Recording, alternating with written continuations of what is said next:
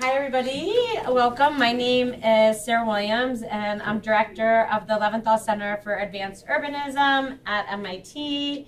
If you don't know what the Leventhal Center is, it's a multidisciplinary research center of architects, urban planners, media scientists, artists, and we believe by really working interdisciplinary, we can really create innovation and create change in cities. And I am here with researchers in our lab, Hannah Shumway, Kupershmidt. Did I say your last name right? Yes. Kelly Fang over here.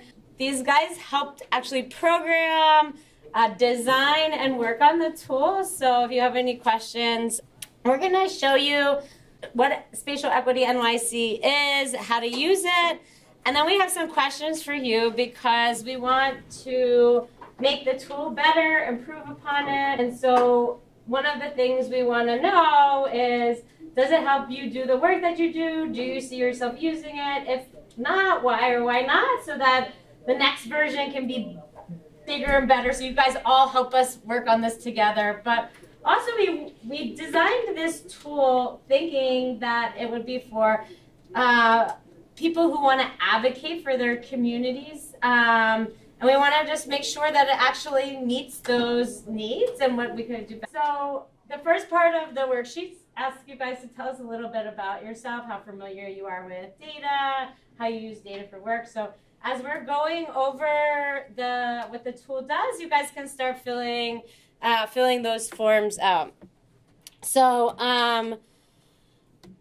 first off, Spatial Equity was built with transportation alternatives here in New York, and it was really a collaboration between MIT and TA. We had a lot of fun co-designing this tool together, and transportation alternatives really set out the agenda for what they wanted to see. And Spatial Equity uses data to help understand equity issues in public space across New York City. And the main purpose of the tool was, can we create a mapping tool that draws together multiple data metrics available through open data and visualize that in a format that's easy for city councilors, public space advocates, and the public to advocate for. So when we built this tool, we really thought of three problems. While open data might be available, not everybody have the skills to use it. So like we say data is open, but if you can't actually access it, download it, use it, you can't use it to advocate for what you need. So it's not actually open to everyone. How to bring data together from multiple indicators, right? So if we have equity issues on open data, we need to have a way to synthesize them and bring them together so that people can cross-reference them. And then the other thing is, right, open data is often not aggregated within, let's say, my city council district or my community board or my state assembly district. It comes maybe at the census block or at the zip code. And so what we did is aggregate all these data into different political boundaries in order for us to really allow city councilors to kind of see how they measure up. So we took data from the Open Data site, and as you can see, Open Data does have a way to visualize the tool, but how do you make sense of that was one of the issues. One of the other things that we were thinking about is how to define equity or spatial equity in relationship to this tool. And the word equity means a lot of different things for a lot of different people, and we kind of went through many cities, how they were defining it. In the case of this tool, we're looking at equity in public space. So we're focusing on equity issues that have to do with public space.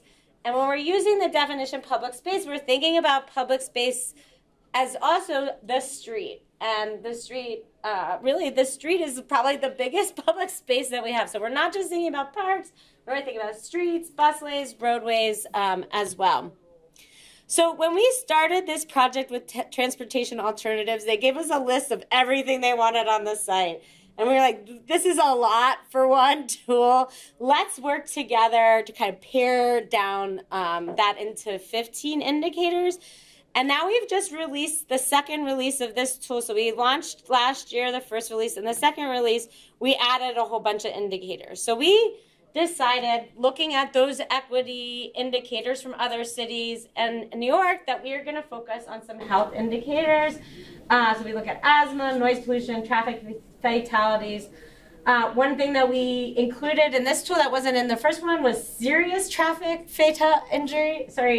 injuries. And then in the environment, we look at surface temperatures, permeable surface tree canopies, park access, and then flooding risk. In terms of the mobility, we do parking, bike lanes, bus speed, protected bike lanes, but this time we included sidewalk space and pedestrian plaza areas into our public space aspects. And then in the demographics, we looked at race and ethnicity, as well as poverty, vehicle ownership, and commute time. So you can see that there's a heavy focus here on equity and transportation as it relates to public space. So equity, public space, and kind of more broadly, public transport.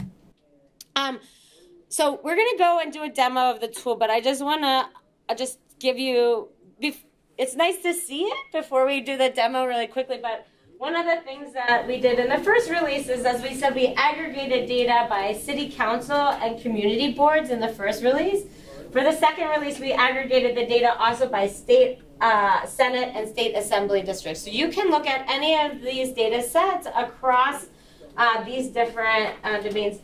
Something else we did in the second release of the tool is try to make some of the graphics more interesting, compelling. So really looking at these, looking at the indicator, looking at where you fall in the city average, and then also really looking at solutions, but highlighting them a bit with the colors. The other thing that we did in this second release of the tool, you guys might not have known the first release, was add more information at a zoomed in level. So you can see here that, and we've seen a lot of flooding maps today, we were able to not just have things aggregated at the city council district, but if you want to zoom in and look at your block, you can see some of those indicators at the block level.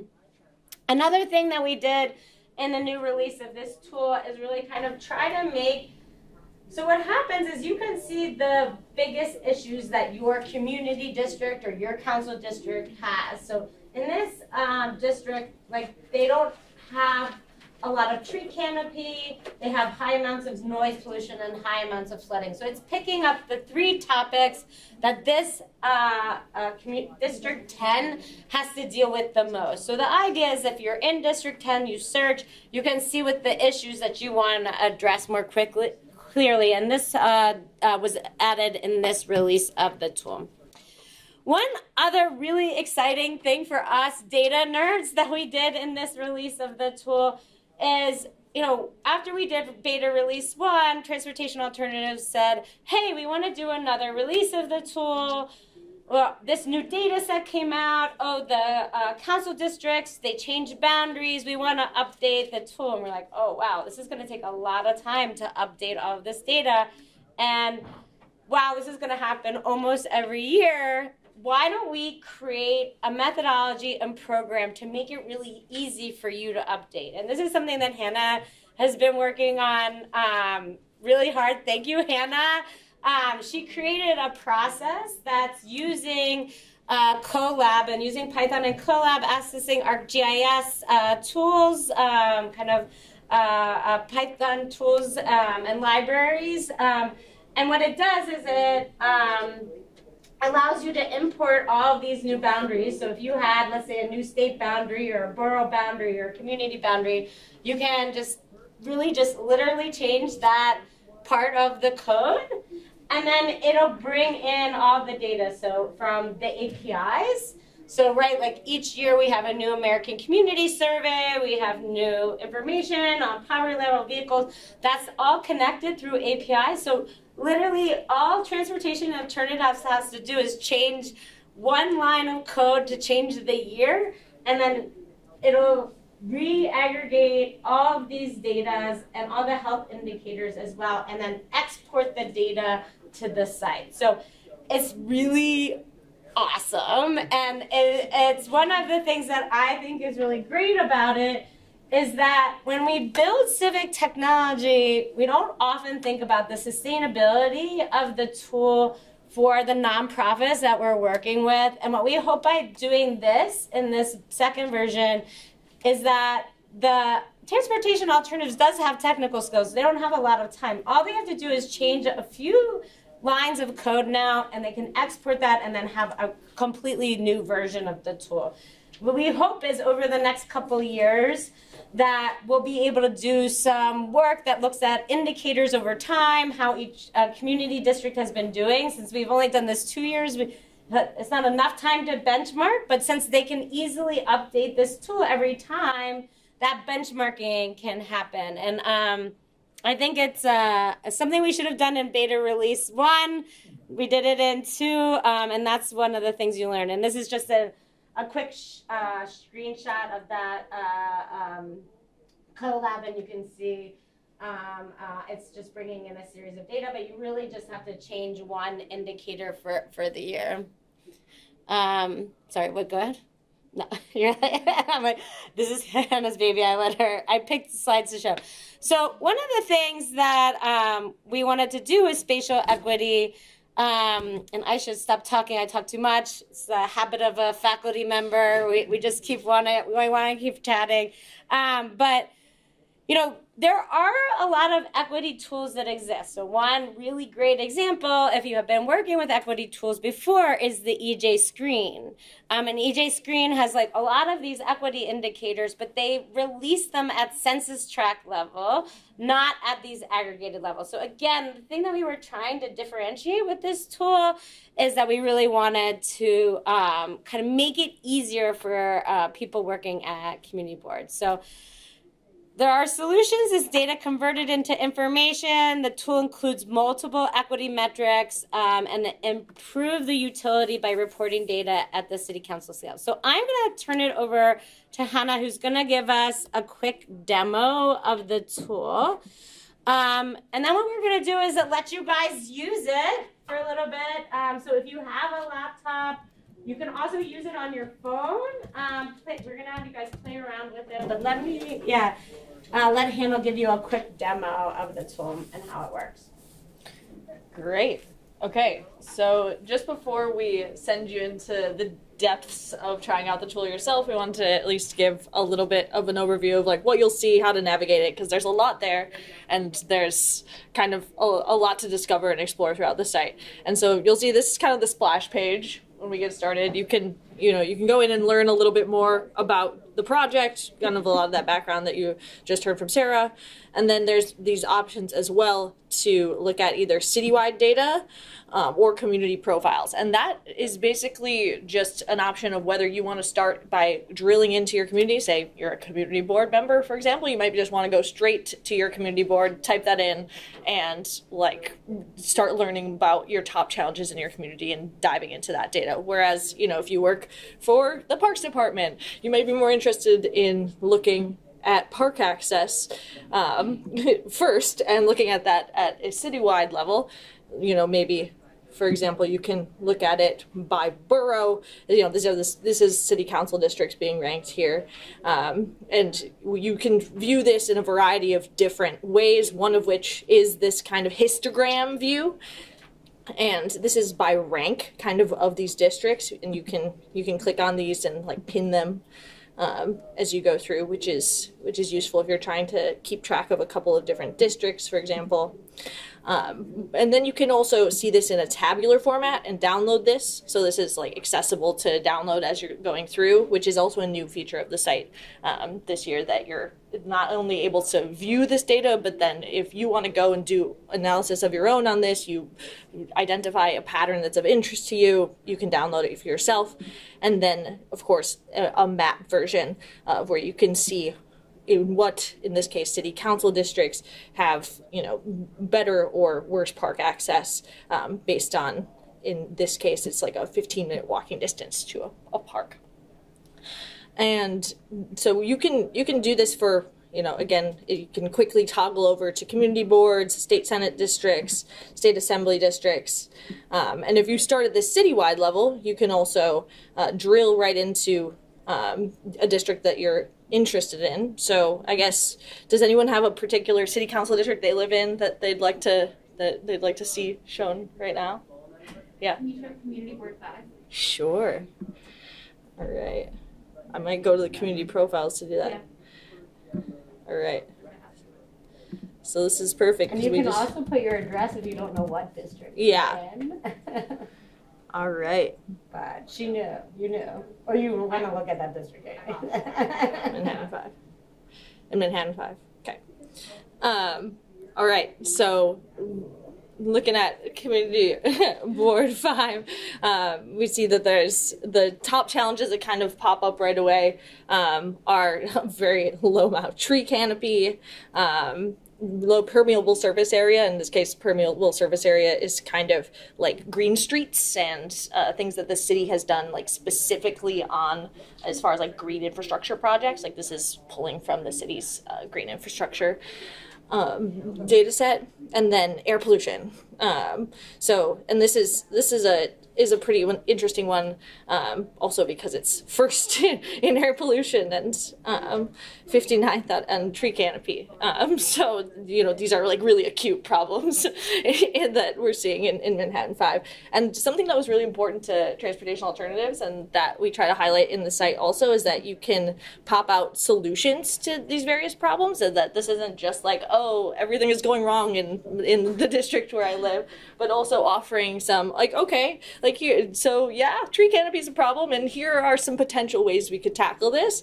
And then you'll notice also that when you're going through this, there are, you know, links to go out and research more. You can go and sort of click on, that's a broken link. You can click and compare, you know, to another district with city council, for example. And you'll notice when we toggled over, it changed it to the city council district that the community board is within. So it's like kind of tied to that geography. We're still in Manhattan here. It tells you your city council member, and then you can click and email them. And so that's, you know, an aspect of like trying to move this from just pure like understanding the data into like a little bit of an action component as well. Is there a question? Yeah. Yeah. On the top challenges, are those sort of dynamically ranked based on like how you are relative to other districts or cities, or is it more like you have set some thresholds and then those are surfaced? Yeah, it's a dynamic ranking. So it's all about like kind of we're not setting thresholds like arbitrarily or based on any methodology. It's all based on how your district ranks in comparison to other districts. So it's relative in a lot of cases. So, I mean, you might say, you know, in the case of New York City, there's pretty good park access in general. So, like, is 59% of people being able to access a park, is that bad? Like, we're not making that judgment necessarily. It's just saying, like, this might be a challenge, is sort of flagging these top three, like, in comparison to other places in the city. This might be you might see this as a challenge. So then I think I'll go back out to citywide data. And I just do also want to highlight that we have the census data sort of available in here as a comparison as well. So if we're looking, you know, for example, at traffic volume, and we want to do a side-by-side comparison of that with where vehicle ownership is, and this is like as households that do not own a car, so we can. You can see that the two views are linked to each other for easy comparison. We can look back and forth, and then when we roll over any of the districts, the pop-up also has information both about the traffic volume and about vehicle ownership, so you can sort of track that as you move around the tool as well. And you can do this with any of the census data and any of the 24 indicators on the site. So one more thing that I'll note is that all of this, when you go to the learn more and take action, we have metadata about all of this data, where it comes from, links to the source of the data, and I'll just highlight that because like all of this, as Sarah mentioned at the beginning, is from open data. This is mostly from New York City Open Data Portal, as well as the Department of Health's Environmental Health and Data Portal, and so we have and as well as the U.S. Census. And so we link back to that. You can see the direct data that we used, and then we also have some more caveats about the different methodology we used and a longer sort of explanation of what we did to, you know, to get all of this data into the state that it is now. So with that, I think I'll pause there so we have enough time to get into the you guys data. Can start playing with this. Right. So the idea, sorry, I didn't mean to. No. The idea, so again, the idea of this session is for you guys to get an opportunity to work on spatial equity and find something out on your own. So what I want each table, or you can partner up with the person next to you, or maybe 3 people at each table, is kind of try to answer a question that you're interested in your community or on your board, either at the citywide level or at the community district level, if you want to do some kind of comparison.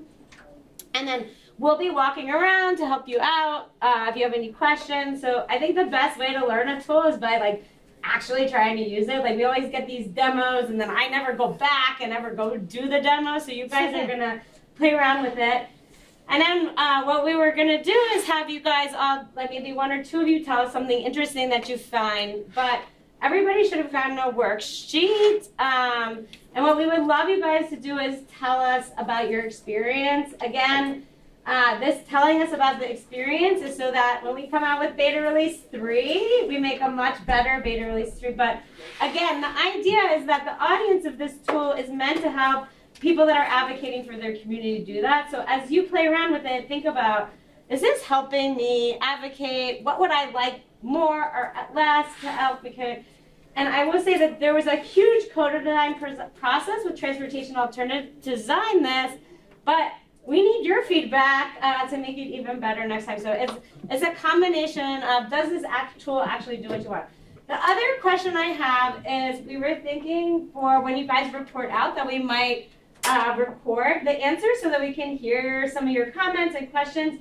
This, and we have a little microphones for the table. Does anybody have a problem with with being recorded for that? If you do, we could make a table of no recording, is what I was gonna, that's right. Otherwise, we're gonna put these microphones on the table, and that way we can just get, that way we're made sure to get the feedback, and they'll do that as you guys play around.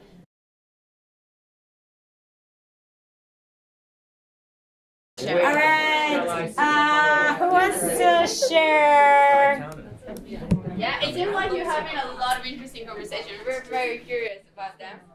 Who wants to share something fun you found? Something fun you didn't find? Both? Either? Yeah. Something you wish you found but couldn't find?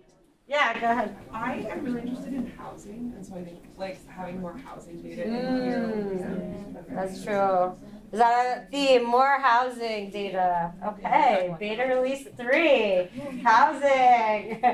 Yeah. Yeah, I think to bounce off of that, having information on like the concentration of renters from the areas would be awesome to see. I'm really using it. Yeah, that's good. And because you're thinking like renters need more advocacy for a lot of these things, so if we can like kind of have that information, it would be helpful. Yeah. Any other thing? Any other? That's a good idea. Yeah. I really liked how you could put 2 maps side by side and sort of look at overlays between 2 things. I do think though, like once I got like super into clicking around the variables, I did have to kind of like refresh and like restart at a certain point. But it's really cool. Because you got kind of lost in it. You're like, oh my God, where am I? Yeah. Okay, let's start over again. Yeah. That's good. Yeah. It's good you got that deep into it. Other things that you found? Did anybody think of something? Did anybody see how they might use it in their work? That you do? Yeah. One of the things that I looked at side by side was extreme heat and tree canopies. And so that was just a really cool example to sort of see like the direct like one-to-one almost sort of relationship between having more green spaces and a lower propensity to experience things like heat risk. So I think being able to see something like that is cool because you start thinking about like potential policies, things to advocate for. Cool. So yeah, being able to see extreme heat and street canopy, and then now you could have that data and advocate for it. That's great. Yay. Anybody else see? Yeah. I'll just share. So I work for city planning, and I think having like all this data just like ready to visualize is really useful because it means that like if I want to just get a quick understanding of an issue, especially like at the community board level, I can just do that quickly without having to download the data and visualize it myself. Yeah. So I think that will be like it's like a useful. I'm seeing it based on like my 10 minutes of looking at it as like a quick reference tool almost that can help direct me in like further research. So I think that's very useful and helpful. That's great. Yeah, because it feels like also like community. You're in city planning, you might even be able to ask a GIS person, but a community board member might not even be able to like go that far. So yeah, great.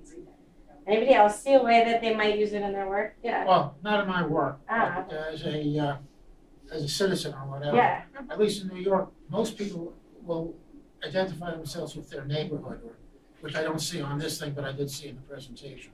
Oh, okay. Yeah. That is a good question because if you go to the community profile, But that's the community board. you can actually type in your neighborhood. So like, where Flushing, I put in Flushing, and I Put got in- the community board. Flushing. Oh, right. You yeah. have you mean like I don't get the neighborhoods. Exactly. You get That's the the community. NTA codes, yeah. Oh, so the NTA data it's there. You just have to. We don't have like a right now. It's not a toggle, and this was actually interesting because this came up in a actually air pollution is a bad example. Okay, Let's so it's do. boundaries there. But Yeah, so you can see I right. got you. Yeah, so like when you zoom into Queens Community Board 7, you can then see all the underlying data for the different NTAs, which we have kind of visualized for you. But you're right that it's not like explicitly there in the site. You're So talking it's about like the general public. yeah. So I think that's a good note for the future. I mean, we have all that data, like we're collecting it, and it's And like I think- it's I under think, there. well, it's also a very interesting question because it's something we talked about in the team a lot. Like, because we made, city council, community board, state assembly, but then neighborhoods are highly contested, the boundaries. Understood. So I think what wound up happening was we didn't want to get into the politics of is this my neighborhood or not? But we do know that we were thinking, what are the entities that can advocate for your neighborhood so your community board could advocate? Yeah, I But, think yeah. yeah. Dual question of advocating to the community board and also trying to get citizens behind you. Yeah. And I'm Exactly. looking at that aspect of things. So let's put on neighborhoods. I know where I can tell my community board to go. That's not the problem. Yeah. Yeah, actually, that sort of benefits the comparative aspects of it. So at this stage, maybe you can compare boroughs to borough. You can compare council district or community board. But if you're say focusing just on the community board, to be able to compare neighborhoods within the community board. So it's like when. Oh, the neighborhoods within my community because I Just for yeah. on a community board, you'll have different people, and it's not necessarily everyone's not necessarily represented. You might have more vocal members of the community board that are really speaking up for their neighborhood, and so if it's actually an accessible tool that allows community board members to say like, hey, my neighborhood in this district is actually, we're spending so much time talking about the parks over here, but what about the parks that are not here? I think that's a really good point. Somebody we haven't heard from in the on the kind of topic of like neighborhoods, like it felt like, oh, I was looking at and I noticed some bus speeds, but then I'm looking that everywhere in Manhattan has like a bus speed under 6 miles per hour, so that felt like in terms of looking at patterns and being able to do something actionable, like having the data only aggregated at a high level and not at the lower level, yeah. And have to like pick out patterns of where is something where me as someone who's a frequent bus commuter can like advocate for something where like I can make a meaningful impact on that. Like it felt like sometimes having the data only aggregated at those higher levels, like in some of the patterns, like bike lanes, buses, especially I think in like when you're comparing Manhattan and the other boroughs, and have certain patterns on the other boroughs, then it misses the pattern, and that might make it harder to advocate. Let's say. Let's go Do you to know what? Maybe go to Safari. I noticed that something's wrong with my Chrome, and sometimes does it. You can pick this.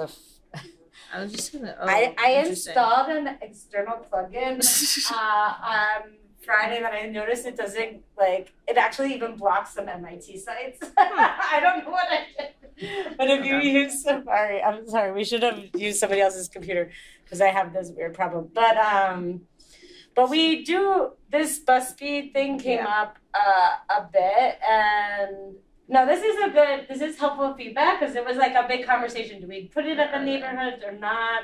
Because it's true, when you aggregate on these broad areas of bus speed, it kind of says everybody has to, but it's those kind of smaller pockets of the community where you're very far away from the subway that has that issue. Yeah. You can't tell super well on the screen, but for example, when you zoom into bus lanes, in the same way that when you zoom into flooding, you can see the underlying 2080 high tide and stormwater flooding. There's also you can zoom in and they're kind of in dashed blue here, so that you can actually see the bus lanes themselves.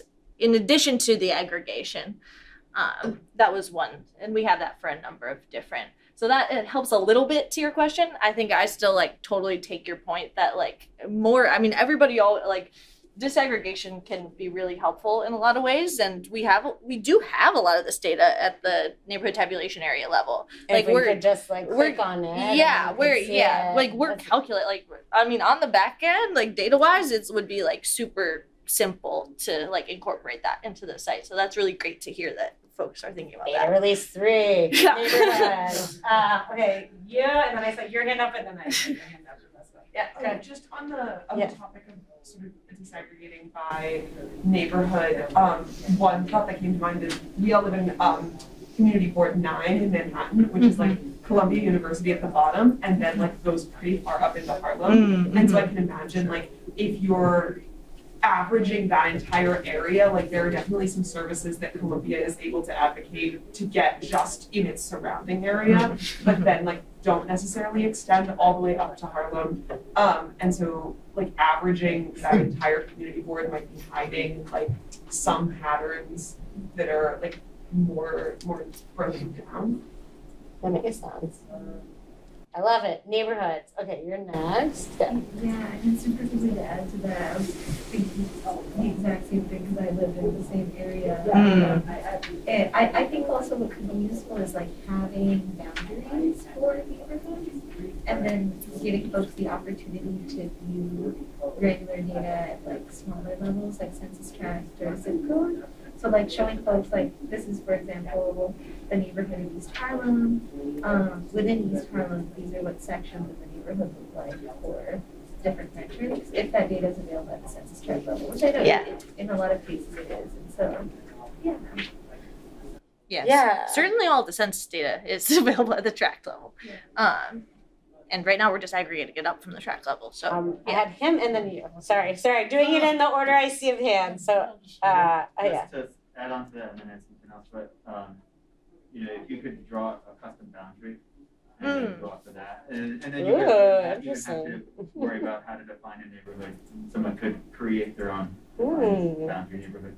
But a visualization that I don't believe it exists because I've never seen it, but would be useful is it for the community board if you added a population value, because I've never seen it visualize the range in populations across community boards, and since those aren't required to be updated by census data, I don't think they've probably changed in 50 years. There's a tremendous amount of variation. Yeah. So often when people are saying this community board has the lowest amount of whatever, but it's also got the smallest population, Yeah, we did normalize most of these by population. So if we're looking at what's a good example? Traffic injuries, traffic fatalities, bike racks, and public seating, like all of that is like per 10,000 residents. And any of like, I guess I'll just click on Also, one. like when we did, like if you yeah. think out by like where Floyd Bennett Field is, like that's actually technically in the community board, but like we removed the area of that because nobody lives on Floyd Bennett Field, even though it's included as a park. Like we don't want to like include the square footage of Floyd Bennett Field. Yeah. So we did some corrections for things like that. I think it would be interesting just to also like have a toggle, like you were saying, if that, especially if that's not really well known, like the population by community board, because we aggregated that from census data, from census tract for all of these.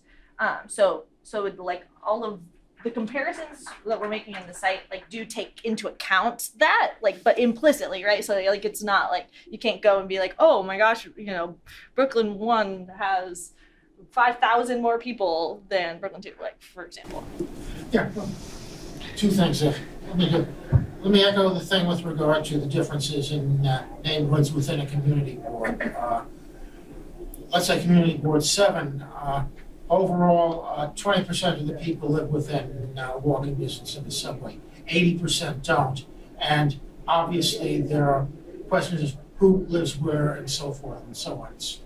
And again, in terms of demographics, going back to your place, be the difference, let's say, in Cambridge between Harvard Square and Central Square in terms of demographics and what you would see. That's an important consideration. Makes sense. I love it. Neighborhoods are a clear winner. Let's add Let's add neighborhoods. Let's add population. Let's add more housing. I remember the police precincts. Police precincts. Oh yeah. There's some talk of school boards too. It's like school board districts. No offense, but you've got the yeah. so there's no problem. Yeah, there's no problem. Anyone maybe wants to share another source of data that they are used to, extracting data from, and how is it relating to other sources, and what, like, your experience? Yeah. Two that I use frequently and go to is boundaries.beta.NYC, which is a product of BetaNYC. Yeah. And then Crash Mapper actually I use a lot. Mm-hmm. Yeah, Crash Mapper is great. We cross-referenced all of our serious injuries and fatalities data with Crash Mapper because it's like the gold standard for that stuff. Yeah. How do you guys use data in your work? Like, what are some of the ways that you use it in your work outside of Spatial Equity NYC? Anyone?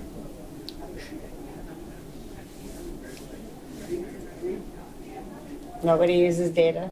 I don't believe that. I guess I'm just thinking about like, because I used to work for the city of Philadelphia, and like people used to always, they were like, "You're the data person. Can you like tell me where all the green roofs should go?" And I'd be like, "What?"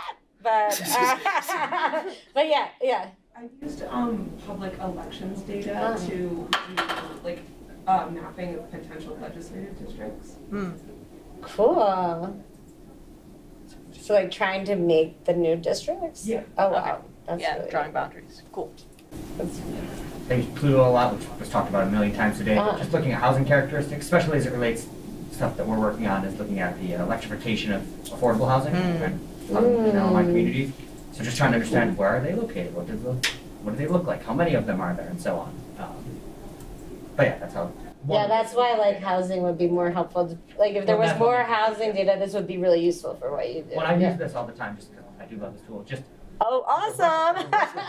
as a reference tool, even if I'm not using it in my work, it doesn't always cross over, but just to like, I've lived in New York City for a while now, but I don't know everywhere. So being able to just have a map and understand all of these different categories and statistics is extremely helpful as a reference tool. Are there any indicators that relate to the housing patterns you're seeing, or that you'd open up spatial equity to dive into, to like get a notion of the district you're looking at? Yeah, I think just as one example, I mean, we work with flooding data a lot as well, and the climate space, so using that one, and really, I think, hopefully, as you had mentioned as well, kind of putting maps side by side, so you can then look at where is there flooding, where is there extreme heat risk, where is there air pollution, kind of just getting a sense on this broad city level. Then again, like eventually I'll go into the data, probably the sources themselves to get the more granular stuff, but just again to get that easy city map where I don't have to be the one that makes the map itself has been spectacular views. This is great feedback. Do we want to, so one thing we were gonna do now is just like, if you guys could spend some time filling out the form so that we can like use this data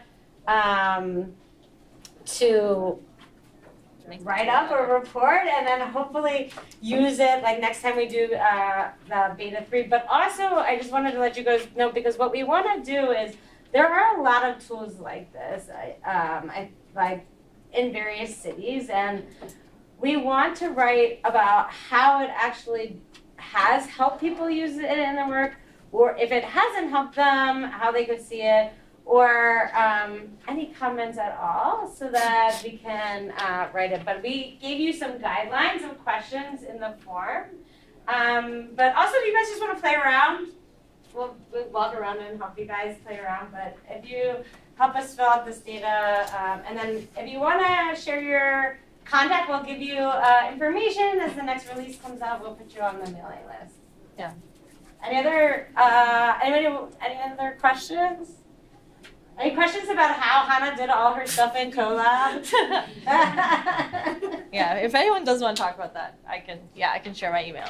And Adi is our amazing designer who helps us redesign this tool. So if you have any questions about UI, UX, please ask her. And Kelly did a lot of backend programming beta 1. Yeah. Any questions about Perfect. programming? Yeah, just let us know. We're here. Yeah. Question was about splatter chart there. Do you do the correction for geographic transformation? Yes. Yeah. Because So it doesn't look like it here. right. So this is reprojected into WGS 84 because that's what. Okay. But It it was. But okay. it was all. I of saw the the other one. Okay, Yes, fine. I yeah. was confused. Yeah. And Yeah. also, All of if you all guys of the know original. anybody we should be You answered the advocating. question.